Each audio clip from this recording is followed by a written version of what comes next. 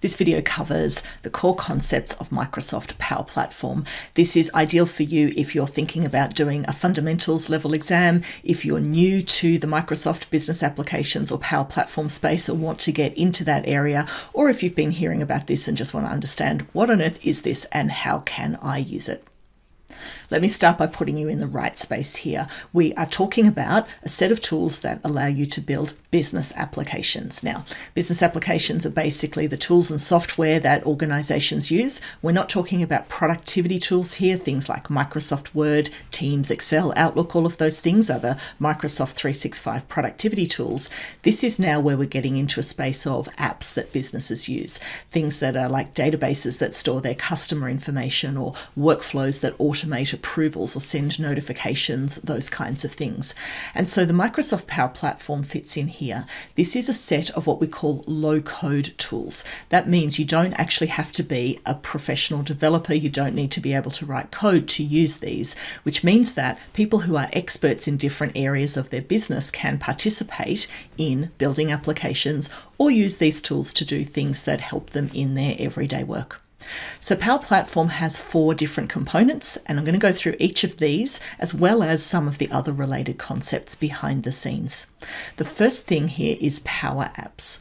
Power Apps allows you to build custom business applications. This might be a mobile application, it might be a full database application. And there are actually 3 different types of things that you can do with Power Apps. The first one is called a Canvas app. A Canvas app is called that because it's a blank canvas. You basically get a blank canvas on the screen and you can design right down to the last pixel exactly how you want that application to look.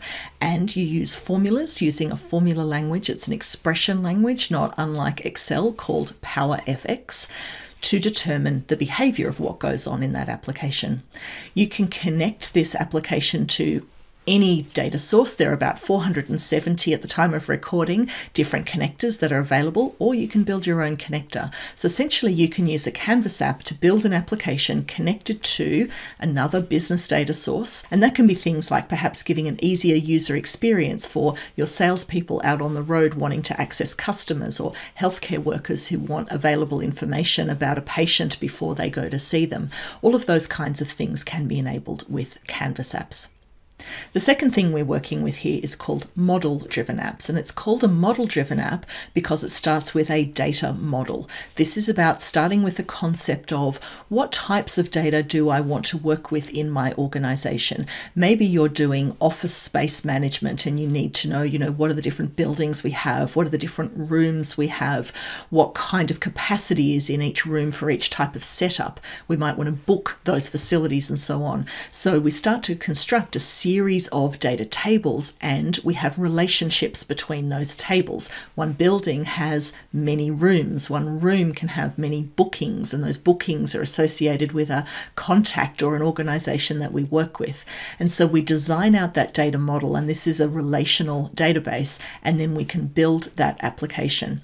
This is a component way of building an application. Unlike Canvas apps where we're starting with a pixel perfect experience right down to the last pixel, we build out our data model, and then we have components to display that data in the application. So we can look at columns to show different views of that data and search and find things. And then we click through and we open up the screen and we can see a form which displays the data in different components and different visual pieces on the screen.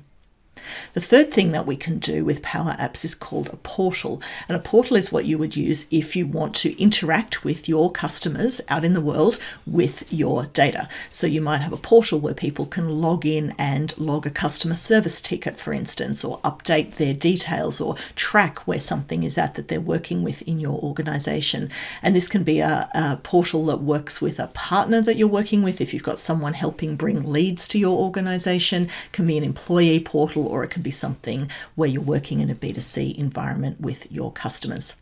Now, there are some crossovers here as well. We're starting to see these app types merge together, so we can do things like creating a canvas page, that technology that allows us to have a blank page and put anything wherever we like, and create that as a custom page inside our model-driven app.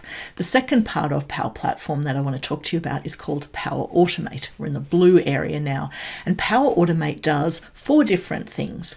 The first thing it can do is cloud flows. This is a trigger and action type automation. When something happens, do something else. And this can include conditional branching. So when I create a new record in my database, then send an email notification to someone. It gets more complicated than that, but essentially an action and a trigger and a series of things that determine those workflow rules. Really, really great for automations of all kinds. The second thing Power Automate can do is called a business process flow. And I've got a whole video on that here if you're interested.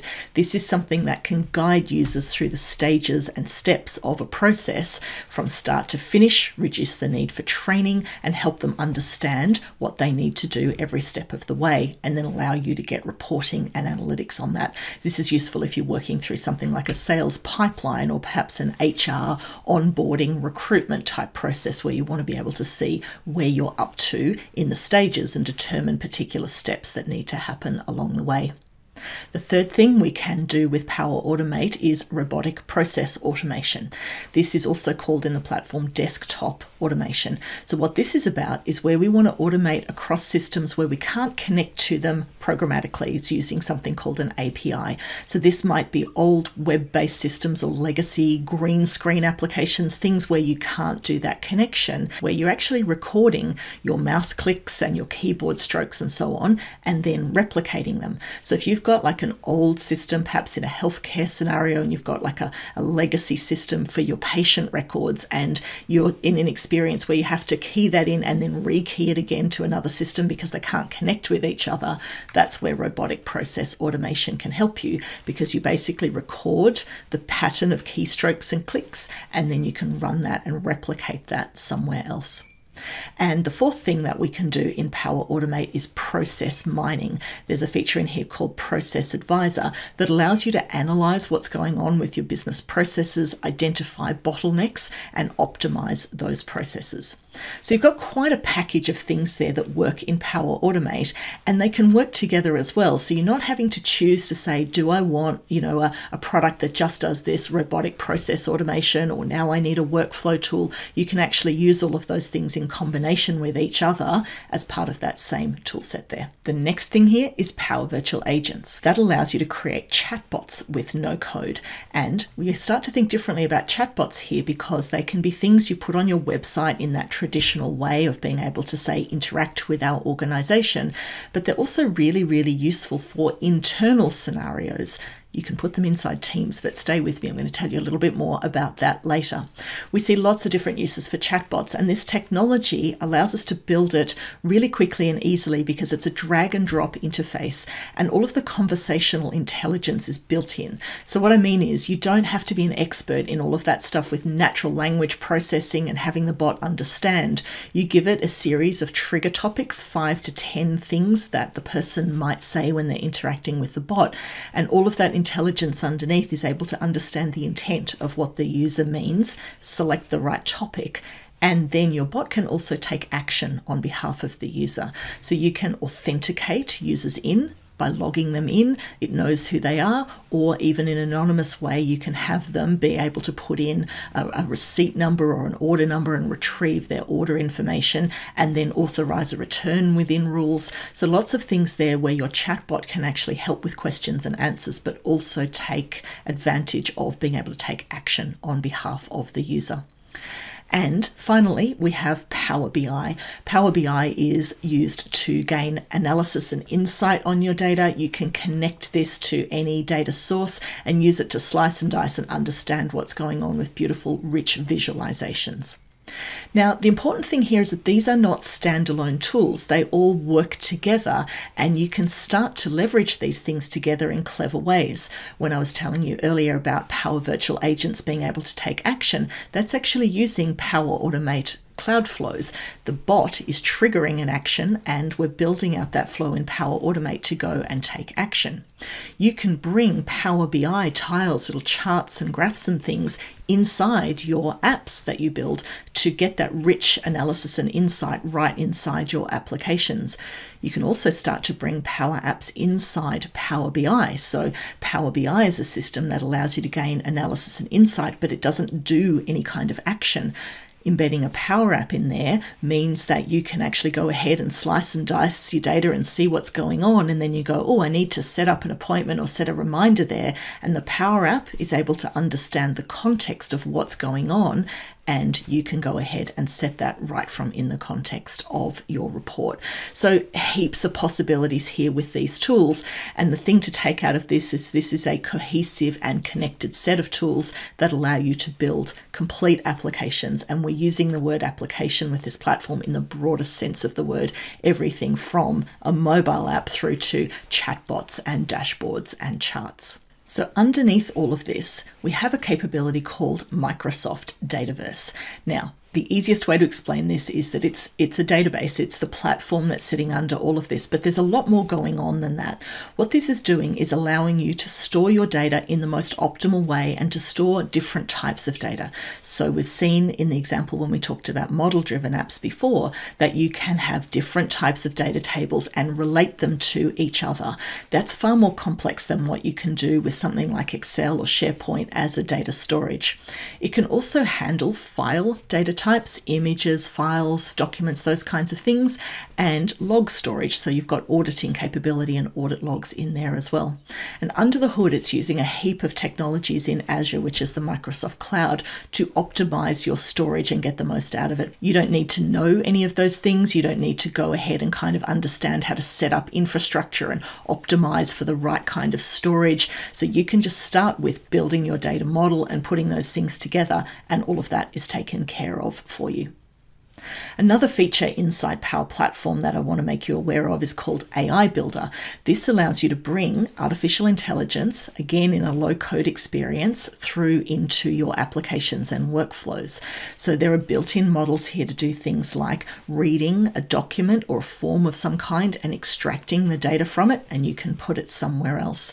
It's got technology that allows you to do classification of, like, reading texts and determining what it's about, pulling out the keywords and classifying it certain ways, and a heap more there. Again, if you want to get an overview of AI Builder, go check out my 5-minute video summarizing that.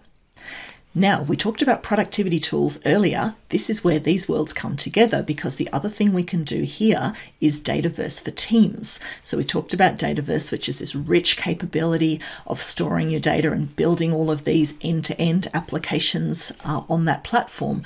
We have a version of that that is available inside Microsoft Teams that makes all the things we've just been talking about available to you in Microsoft Teams, included in your Teams license, by the way. So you can build an app inside Teams, extending that experience of what you can do with Teams. So those collaboration type scenarios, you might be organizing events and things, and you've got a spreadsheet over here and a SharePoint list over there. You can actually build an app inside Teams in order to keep that in the flow of the work where you're already working. And you've got a rich database storage underneath that can handle up to 1 million rows of data. So if you're working with something bigger than Excel can handle, that's something you can do. We've also got Power Automate inside Teams to do workflow automations, and there's a bunch of templates in here which are just like point and click wizards to get started with common automation, so you don't even really need to get in behind the scenes of flow to get started with using that. And of course, chatbots, which I promised you I would come back to. You can build a chatbot inside Microsoft Teams. So if you've got scenarios in your organization where you have commonly asked questions, things around HR or IT support or those kinds of things, your bot can be on hand 24/7 to give consistent answers to your employees about that. And it can also take action. It could log that IT support ticket for you or put in that leave request and so on.